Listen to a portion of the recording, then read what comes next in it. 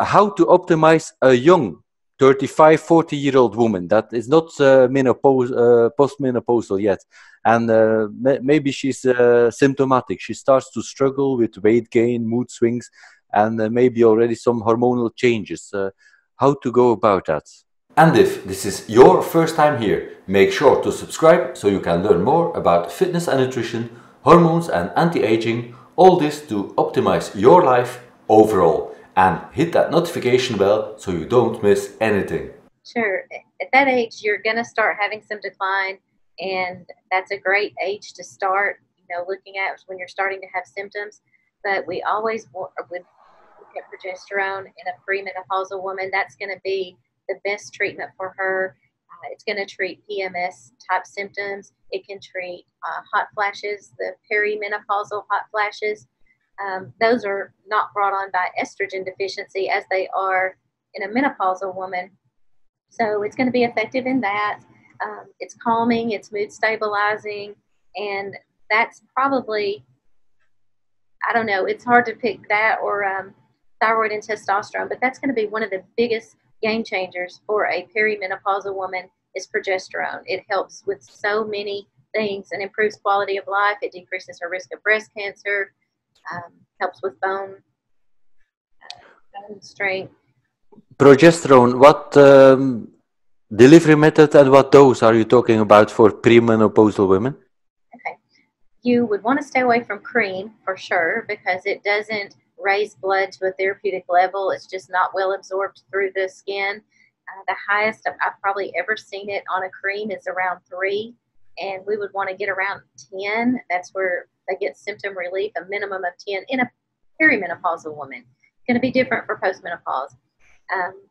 The sublingual is our choice because it's absorbed very well. You just place it under the tongue. It takes about 4 minutes to dissolve. It brings levels up beautifully. The only drawback to that, well, there's a couple. It does cause drowsiness. I mean, it does not cause drowsiness as the oral does, but it's not the most pleasant tasting hormone. It's kind of a bitter hormone. The pharmacies will put some flavoring in to try to help women with that, but it does raise blood levels really well sublingual. But then oral is also a possibility. The problem with getting it orally is you only absorb about 40%, and so sometimes it's just not enough. It does cause drowsiness when you take it orally, so if women are having trouble sleeping at night, then that might be something good to consider, but usually you'll have to do a little bit of sublingual to go along with it to get it in a good range.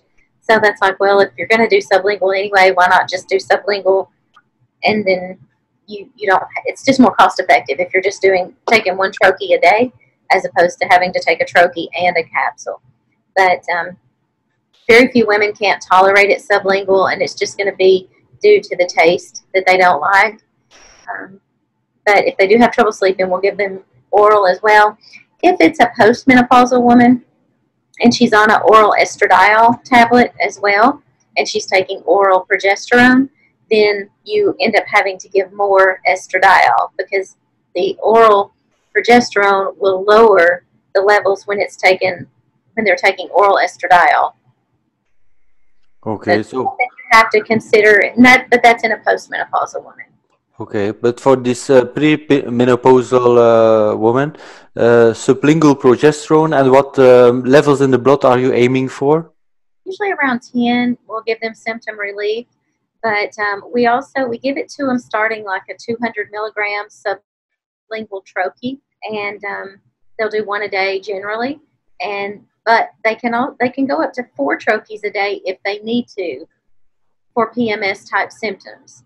Patients that have migraine headaches, really bad cramps, irritability, breast tenderness, they may go up to 4 troches a day to minimize their symptoms.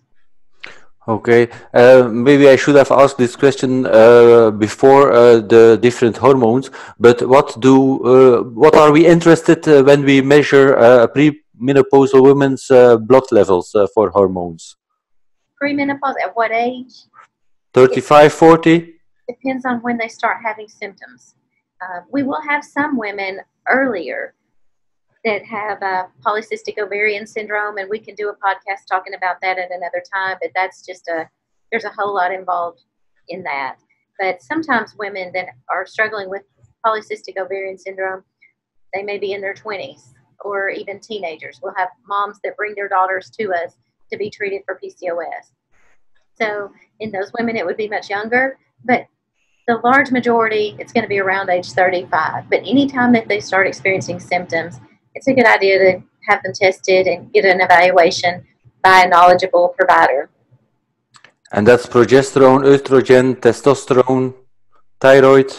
In a premenopausal woman, there's no need to measure estradiol. We would never give estradiol to a premenopausal woman because she's still making her own. And so if you give her estradiol, she's going to have major PMS. Okay.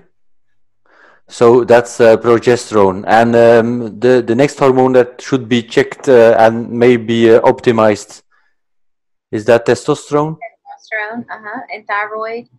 And we also look at DHEA, not because we're necessarily looking to administer DHEA into a younger woman, but it can give us some clues. If she's got an elevated DHEA, that would make us start looking a little more closely for polycystic ovarian syndrome. So we screen and look at all of the hormones, but with the exception of estradiol. Okay.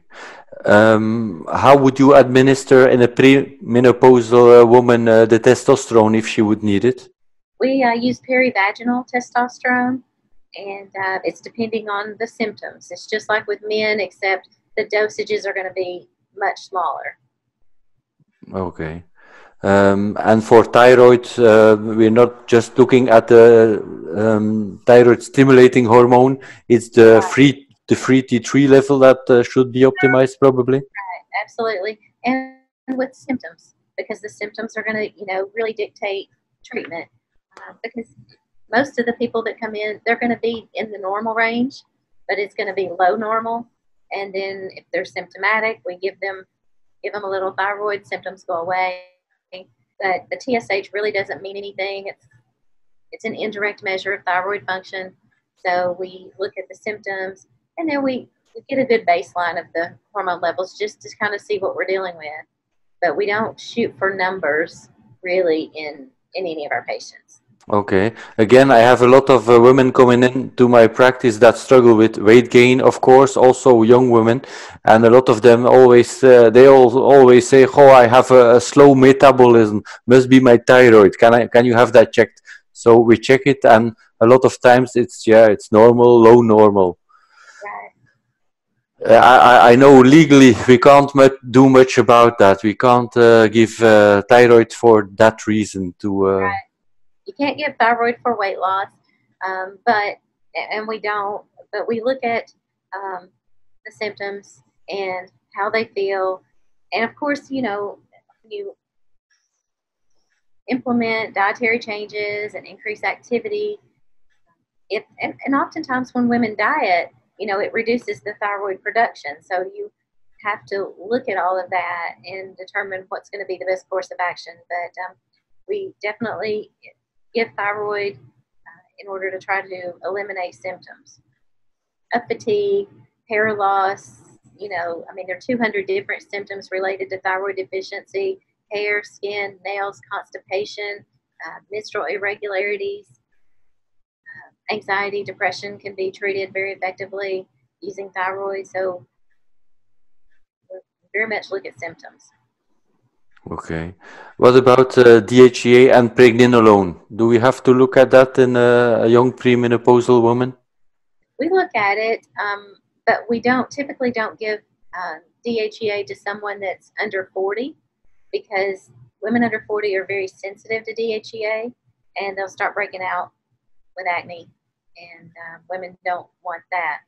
So generally, we don't have to give DHEA to younger women. Okay, and the pregnenolone, same thing. We always look at pregnenolone, but not everyone will get pregnenolone. It depends on age, and again, we're looking at benefits. So the younger women typically won't need it like older women Okay. And then, as we talked with Keith in the interview or live stream about hormones and relationships, maybe we have to touch on that here again. Melatonin. You said before in that live stream that women are more sensitive to melatonin than men. So what's the dose that you aim for in optimizing melatonin? It's what they can tolerate. We tell them what will allow them to sleep well through the night and wake up rested, not tired. If they wake up groggy, then they've either taken it too late or it's going to be too much for them because we use a sustained release melatonin. And they should notice an increase in dream activity. If you're not dreaming, you're not getting in a good restorative stage of sleep, and that's where cellular repair takes place. So you want to make sure that we're getting an adequate amount of sleep. Okay. And we've got people that take as little as 1 milligram of melatonin. That's all they can tolerate. And then, like we mentioned, the ER doctor, that it took her 200 milligrams before she could, get adequate sleep. But she said that's dramatically changed her life because she always has struggled with sleeping. Mm-hmm. Okay. So, and I also have heard in other podcasts that melatonin also gives antioxidant, anti-cancer properties, but there you have to go beyond 20 milligrams. Is that the same thing in women? Mm-hmm. It's the same thing in women.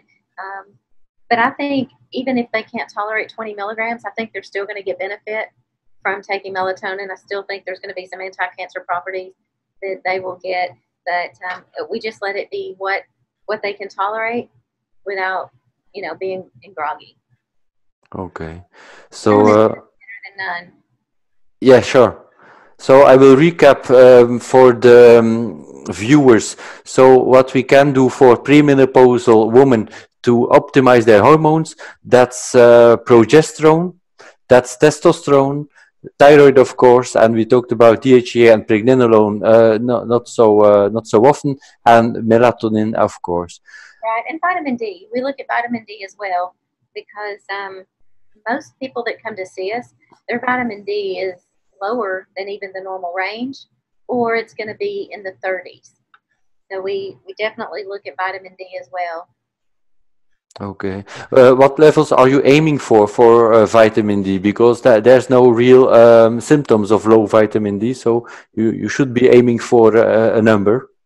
Generally, the studies will show us that people get the most benefit when you're in about the 80 to 100 range.